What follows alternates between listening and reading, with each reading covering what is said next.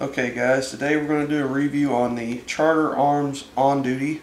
And this model is the 53810 if you go on the Charter Arms website. It's a stainless steel finish and the frame is aluminum.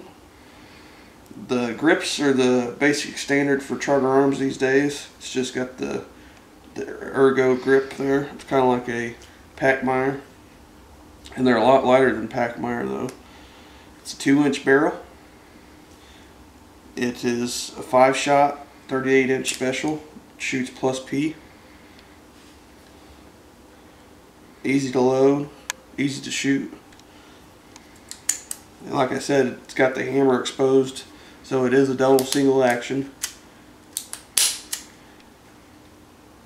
And according to the Charter Arms website, the suggested retail price is $410, but I picked this up for $320.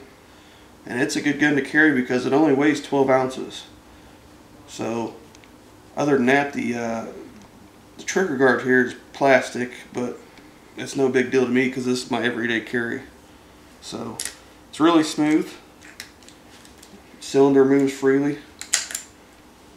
It pops out great. This is kind of dirty. I haven't cleaned it up. I've been carrying it every day since I got it. So. But other than that, I mean, there's no videos on YouTube about this.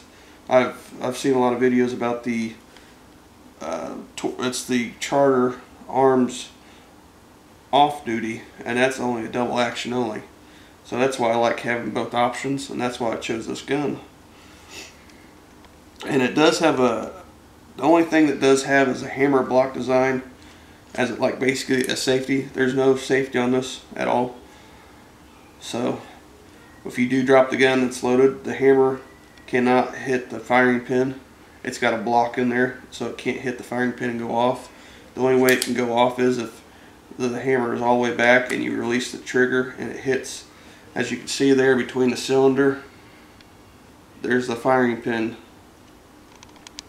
I don't know if you guys can see that very well, but that's when you hold on to the trigger all the way to engage. When you let go, it's gone. So you could basically have a loaded gun if you had to actually draw it for everyday carry and you didn't fire off. You just take this gun, hold on to the hammer very safely, and click your trigger and let go of the trigger and let the hammer down easy. That way your firing pin will not be exposed and let off a round if you have to cock your hammer at all. So that's how you do that. But other than that, we have shot this. We tested it all summer, last summer, and it is a pretty, accurate gun out to, 21 feet or 7 yards. I mean, you shouldn't have to shoot any farther than that for a personal defense weapon. So, and other than that, I mean, it has a little kick to it just because it is so light. It is 12 ounces, like I mentioned before. So that means, it's 12 ounces unloaded. So it barely weighs anything. It weighs about as much as my wallet, and that's what I do. I'll show you guys what I use. I carry it in this holster here. I make sure it's concealed. I put it in this holster. This is called a wallet holster, basically, a back pocket holster. I put it in there, and I put it in my back pocket where my draw hand is. And I move my wallet over to my next pocket, my pants.